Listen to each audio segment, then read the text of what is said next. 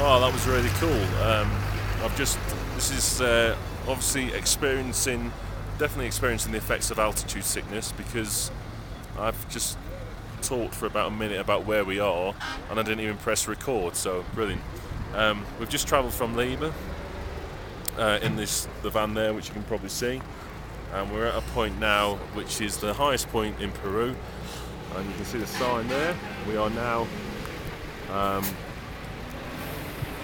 4,818 metres above sea level, and 5,000 metres, which is about 16,000 feet with my maths, and I am really feeling the effects of altitude sickness. I have been, or everybody has, as we've been going up, but at the moment now my head is feeling like it's going to explode. I feel really drowsy, legs like jelly, I feel quite sick.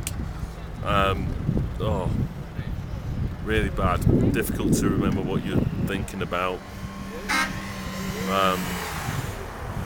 So we're 5,000 metres above sea level now. We're at the highest point, and we're going to be travelling back down the mountain now. Back down, actually, all the way to Satipo, which is one of the frontier towns we're staying at. You can see some snow on the mountains here. And I'm not actually quite sure now what I've been doing. I don't even know if this is recording now, because anyway, we're going to head back down in a minute, so we'll start feeling less of the symptoms. Anyway, see you later, bye.